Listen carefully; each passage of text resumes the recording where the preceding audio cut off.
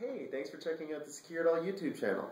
When looking for and purchasing an analog camera, all the stats, specs, numbers can be very intimidating, especially when there's such a wide variety of features to consider. And the smallest difference in specs can always mean a big difference for the end user. Here's a few helpful tips to think about when researching and shopping for an analog camera and finding out what works best for you. First off, we have TVL. This means television lines.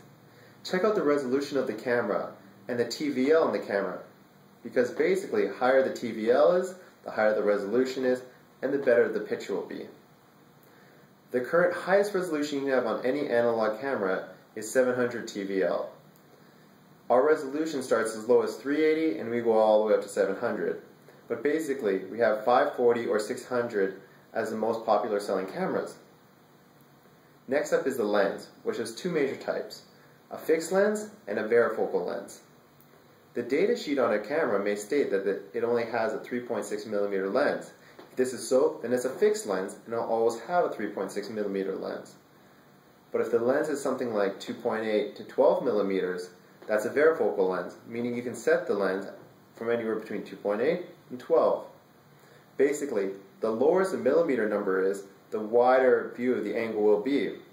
While the higher millimeter numbers, that means the object you're looking at will look bigger and closer since you're zoomed in. Lastly is the night vision or IR. As you can see, the Revo cameras come with an IR camera, meaning there's an infrared LEDs all around the lens, so you can see in the dark whether indoors or outdoors. The most important thing to know is how many IRs and how strong they are.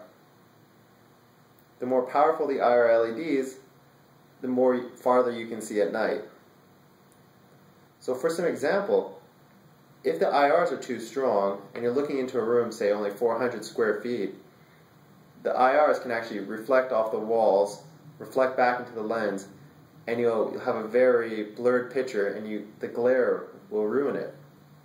On the other hand, if the IRs are not strong enough, say you're installed outside looking at a parking lot 300 feet away, you will not probably be able to see anything and the picture will just show up blank. Always check the IR, the lens, and the TVL when shopping for your camera. Thanks for checking us out.